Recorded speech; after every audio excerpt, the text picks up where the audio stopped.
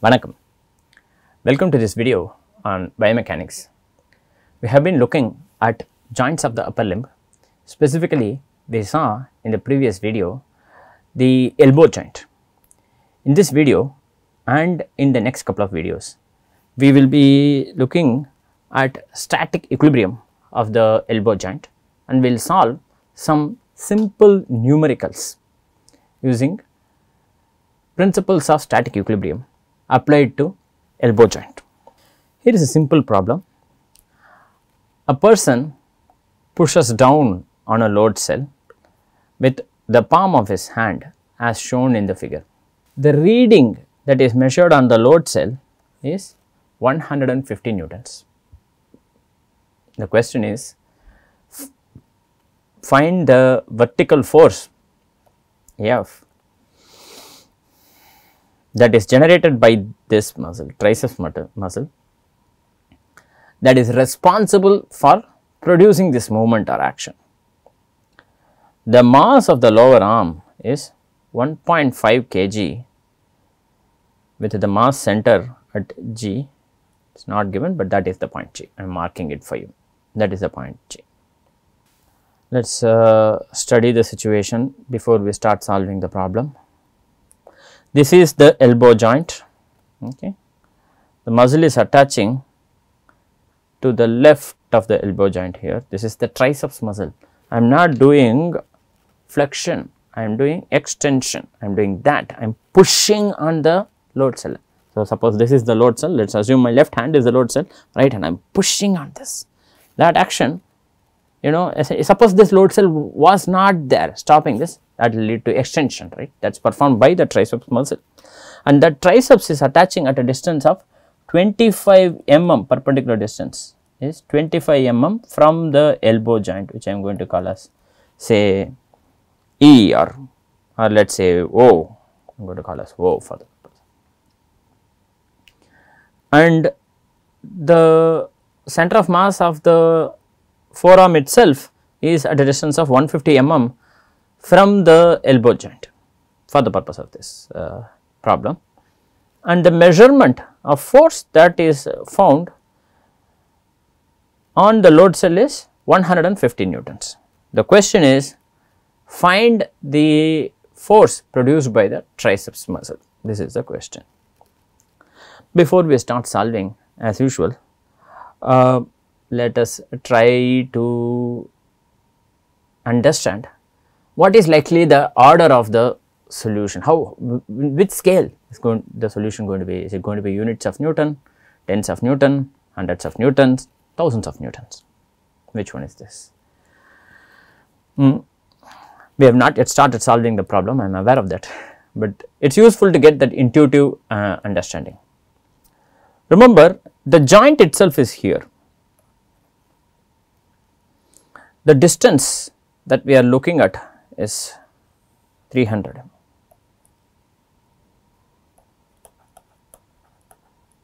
This distance is 25 mm. The measurement that you are seeing on the load cell is 150 Newton. Roughly, there are about 12 25s in 300, not 300 has 12 25s. If all goes well, if everything is fine, assuming that there is nothing else, there are other things. So, we will rigorously solve this. The solution should be close to 1800 newtons. Why is that? 150 newtons is what I am measuring here, that must be, then it must be that this one must be able to produce 1800, not exactly, this is not an exact calculation, this is a back of the envelope calculation that I am doing. Approximately 1800 Newton or in the vicinity of 1500 to 2000 Newton is where I am expecting the solution. It is useful to develop this sort of intuitive back of the envelope approximate solutions before we proceed. Why? Because many times when students solve problems using calculators, they will find the solution to be 18 newtons and they will just say mark and move on. It is likely that you have made a mistake somewhere in the numericals. And because you may be writing the exam in a computer, one of the choices may be 18 newtons for you, the other one may be 1800. For example, this is likely, this may happen and you might choose 18 Newton, you will get 0 points for doing this, or maybe even get negative points for doing this. Remember this, always have an idea of the scale at which you are expecting a solution. In many problems, it is possible to do this back of the envelope computation, arrive at some intuitive expectation of the solution. Remember, that solution will not give you the exact answer, because if you are indeed solving the multiple choice questions, one of the answer will be 1750 Newton, one of the answer will be 1950 Newton, then you will be stuck. You cannot do this guesswork. You must solve this rigorously, but you must also have an idea of the scale that you are looking at. Okay, let us erase all this because it does not confuse you. So, my back of the envelope calculation tells me that the solution is somewhere in the vicinity of 1800 newtons, or at least between 1500 newtons and 2000 newtons. If I am not getting that answer, I am going to recheck my solution. This is how I am working. We have not yet started solving the problem, but let us now proceed rigorously. This is the situation. Okay, I am drawing the free body diagram. The muscle is acting here. That force is what I am interested in finding. I am going to call this Fm, okay, and this is O, the origin or the elbow joint. That distance is 25 mm, very important. The distance between the elbow joint and the point of attachment or the point of insertion. Remember, the distal attachment of the muscle is called insertion, the proximal attachment is called origin. So, the point of insertion of the triceps muscle is at a distance of 25 mm, okay, from the elbow joint. Remember, this is something that might vary as a function of a joint angle, as a function of configuration, as a function of many different things, but for this problem this is already given. How do I know this? Here it is given. The problem statement says that this distance is 25 mm and I am just trusting this. Now, at a distance of 150 mm,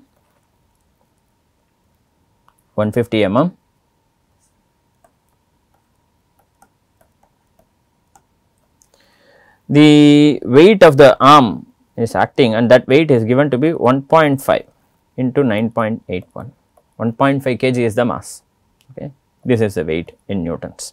On the load cell, right, the force applied by the person is 150 newtons, but since the load cell is not going down, it is probably kept on a sturdy table, right.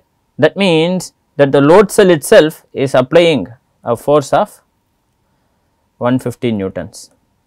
Remember, I am drawing a free body diagram of the arm system, not of the load cell. So, the force that I am applying on the load cell is not relevant here. And I know, because the load cell is not accelerating in the vertical direction or in any direction for that matter, I know that this load cell is perhaps applying a reaction force of 150 Newton on the arm, and I am drawing the free body diagram of the arm. When I remove this contact, I will get this reaction force of 150 Newton, and that is happening at a distance of 300 mm from the joint. Let us go back and just check if we have missed out any detail. 150 Newton, nothing, we are good. Okay. So, in these kind of problems, it is usually more difficult if a reaction force is asked, or maybe it is the easier one to solve. But here, because I have to find the unknown force, it may be more useful for me to immediately write out the moment equation. So, write sigma MO equal to 0, counterclockwise considered positive. I am writing out this equation. So, the arm is applying a force of 1.5 times 9.81 Newton, and that is going to cause a clockwise moment. So, I am going to write minus, why minus? because this is a clockwise moment, minus 150 by 1000, or rather 0.15 is the moment arm, times 1.5 into 9.81. Remember to include the 9.81 explicitly, otherwise you will forget, otherwise you will assume this as 1.5 newtons. 1.5 kg is not 1.5 newtons, it has to be multiplied by 9.81 and not 10, it is not 15. 1.5 times the acceleration due to gravity is not 15, it is a number less than 15, perhaps 14.7. Okay, remember this. Then this reaction force from the load cell is going to cause a counterclockwise moment, right. So, plus 150 newtons, this is in newtons. Now I can simply write it as newtons. The previous one was in kg, so I had to multiply it by 9.81. 150 newton is the load cell reading and that is given in newtons to me. So, the load cell is also applying the same on my arm. So, that is 150 times 300 by 1000 or 0.3. Okay, that. Then what else? Of course, there is this muscle, right? There is this muscle force, and that will cause a clockwise moment, is it not? Or rather, it will be negative minus Fm into the moment arm is only 25 mm, 25 divided by 1000. Before I write equal to 0, let me check if there is any other force or any other thing that I have missed. Have I missed anything? No. And then I am writing equal to 0. This is one equation in one variable. All I have to do is simplify this equation to solve for Fm. I request you to spend a couple of minutes trying to simplify this after some algebra, or as they say in advanced textbooks, they will write this and then in the next step they will write, after some algebra we get Fm is equal to 1711.71 Newton.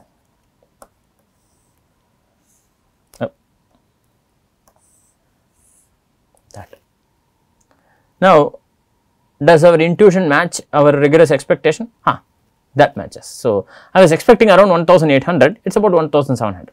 Okay.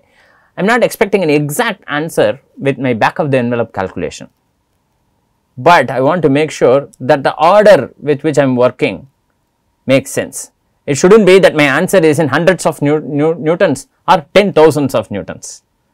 It better be in thousands of newtons, and it is likely in the vicinity of 1500 or 2000 newton. Between 1500 and 2000 is there my answer is, that matches, right.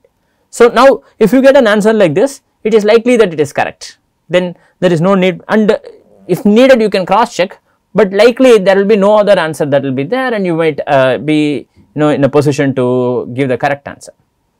But if you are getting an answer as 171 newtons, this is likely wrong.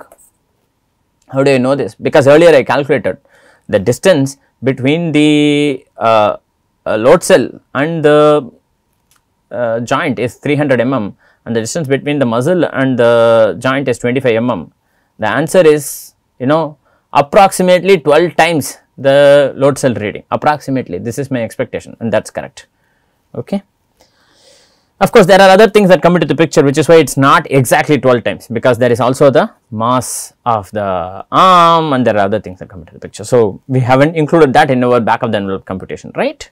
So, in this class we saw a simple problem involving the elbow joint, solving for static equilibrium of the elbow joint. We will see some more simple problems in statics of the elbow joint in the future videos. Thank you very much for your attention.